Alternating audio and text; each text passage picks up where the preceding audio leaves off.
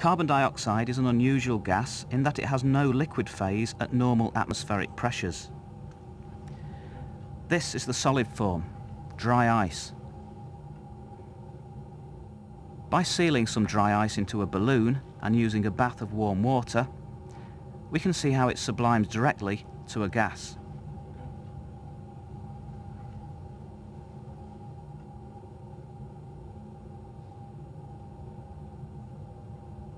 Carbon dioxide is about 1.5 times denser than air. It doesn't support combustion.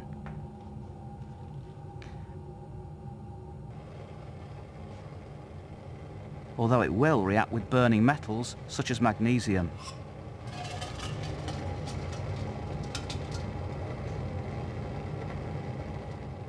Note the carbon deposit inside the gas jar. The purple solution is phenolphthalein in water. This is an indicator which turns colourless in the presence of acid.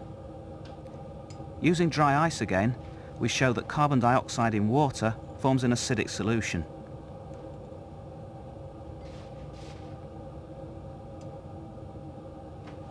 This is carbonic acid.